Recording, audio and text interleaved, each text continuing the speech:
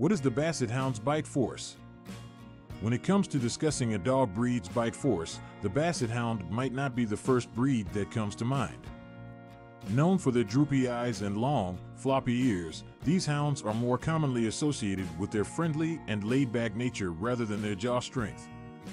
However, every dog has a bite force, and it's fascinating to explore and compare these figures among various breeds. In this article, we will delve into the question, what is the Basset Hound's bite force?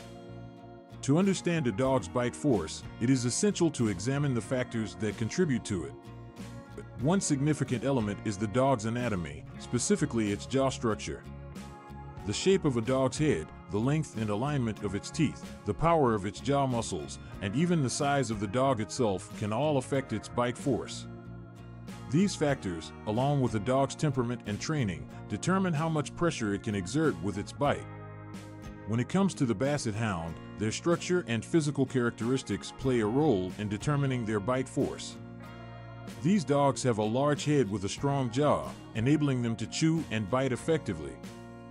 Their teeth are sharp and well-aligned, designed for gripping and tearing apart their prey. While their overall size may not be as imposing as that of some other breeds, Basset Hounds are known for having a firm grip once they latch onto something. However, despite their anatomical suitability for biting, Basset Hounds are not known for having an exceptional bite force.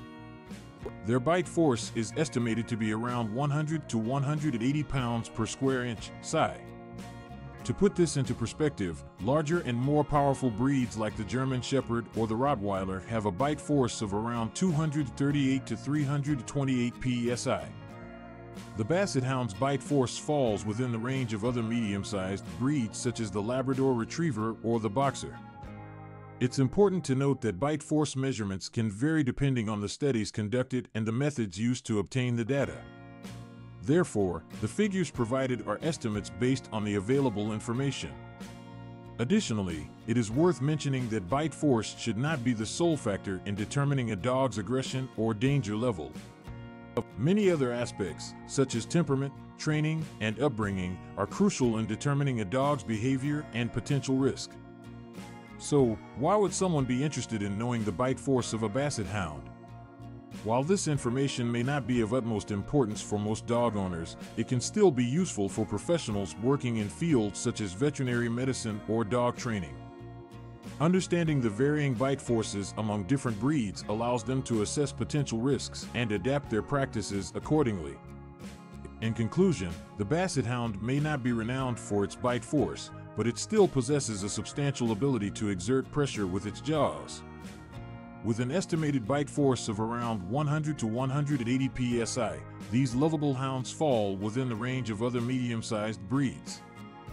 Nonetheless, it is essential to remember that a dog's bite force is only one aspect of their behavior and should not be the sole determinant of their personality or potential danger.